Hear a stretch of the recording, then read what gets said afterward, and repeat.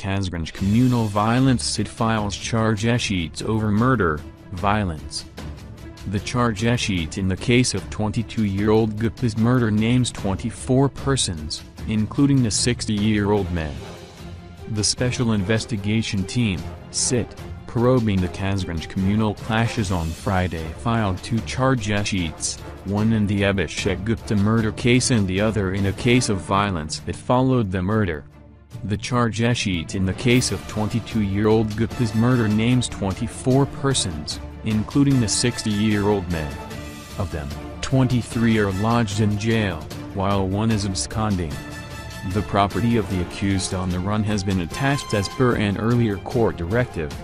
Chandan was shot dead while taking out a Tiranga Yatra in his locality on January 26 to mark Republic Day.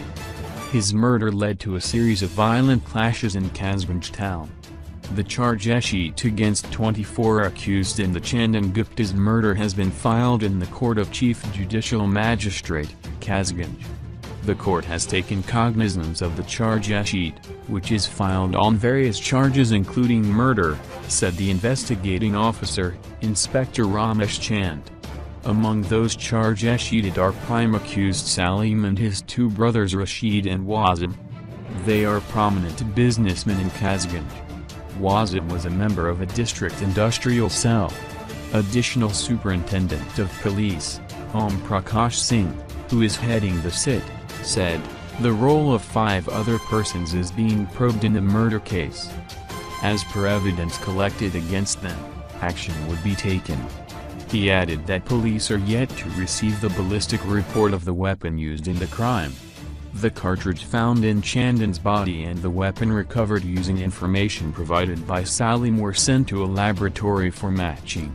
After the report comes, it will be sent to the court, said Singh.